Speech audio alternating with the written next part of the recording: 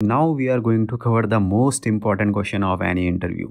In my experience, this is the most asked question in the interviews.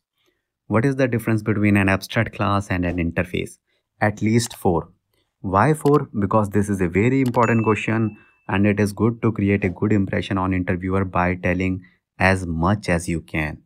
So let's explore the differences one by one. First difference is abstract class contains both declaration and definition of methods. Let me show you the code. See, employee class has two methods, project and role. One is declared and another is defined with the body. On the other hand, interface should contain only declaration of methods. Let me show you the code. See, here we have two methods, project and manager 1, and both are just declared. There is no body of these methods. Now, there is one very interesting point here. As per the latest versions of C#, now C# allows you to define the body of the interface methods also. So method body is possible in interfaces. But why Microsoft allowed definition or body for methods in the interfaces?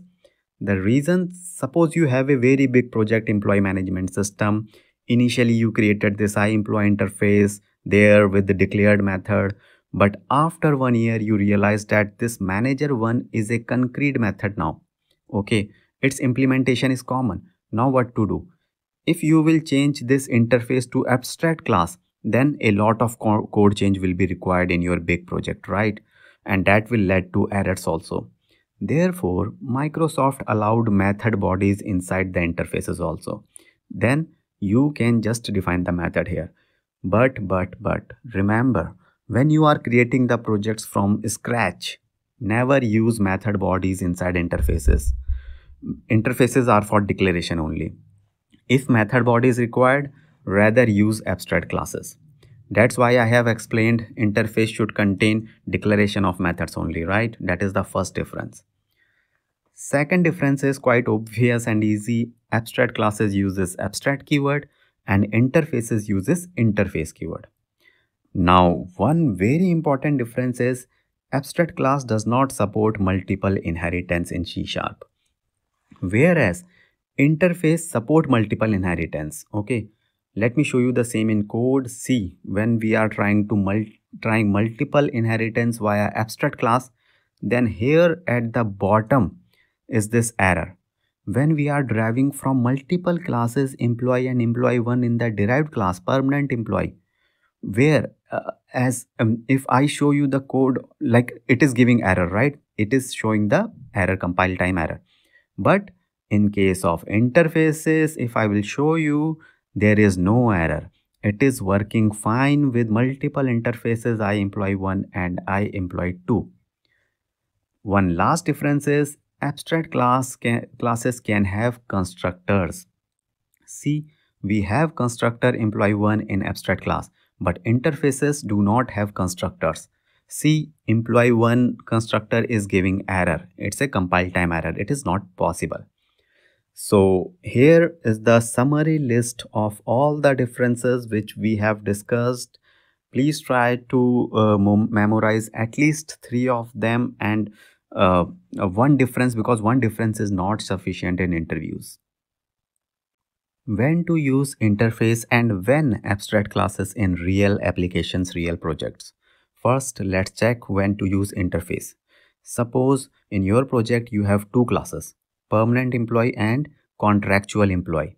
Now you know both these kinds of employee will have some email ID and some manager, right?